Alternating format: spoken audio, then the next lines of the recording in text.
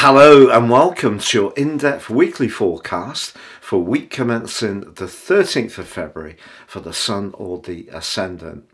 I'm going to give you some brief standout influences to look out for, but please stay with me. I will then go deep for each of the 12 zodiac signs from Aries through to Pisces. If you're a returning viewer, thank you so much for joining me once more. If you're new to my channel, it's great to have you with us. Please comment. I interact with all comments. This is very much a community. And also please like or subscribe. Now this week sees, of course, Valentine's Day. Now whether you see this as being a grossly commercial event or something that has some true meaning, perhaps may depend on your status at the moment. But with the Sun aligning with Saturn, this is certainly a time when we could ask some searching questions about the future prospects of any kind of relationship that's important in our lives. It could be a friendship, could be in a business, but it could be in a romantic dimension.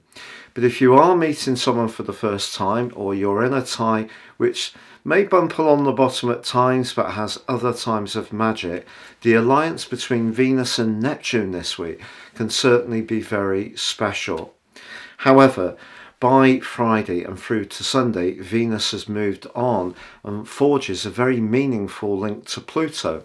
So if you do find that Valentine's Day acts as a catalyst to understand what you want from relationships, whether you're in one or not, I do feel that by the end of this week, you will have a much more profound understanding of your needs and also hopefully what other people or another person may require from you. But by Saturday, the Sun makes its way into the final part of its journey through the 12 zodiac signs, entering Pisces. And for us all collectively, this can be a time of reflection the next 4 weeks. If you're a Piscean, it can be a time of fresh beginnings. Now, if you would like to ascend above this zodiac broadcast and understand more serious astrology, if you give me 3 pieces of your personal birth data of time, date and place of birth, I can give you your life roadmap report, which will help you to understand some of the repetitive patterns that have occurred in your experiences. Some of these will be good, some of these more difficult. But either way, this report will help you to get a more intimate understanding of how to work with these. And in my special package of 30% off, you can also get your 12-month personal forecast for the next year. Again, totally unique to you. No 2 reports are the same. Now please stay with me for your in-depth forecast. So Scorpio, your week commencing the 13th of February forecast sees a lot of beautiful developments in your sector of romance. And also because your modern ruler Pluto aligns with Venus, the planet of relating, towards the end of this week, that could see some very profound words being exchanged.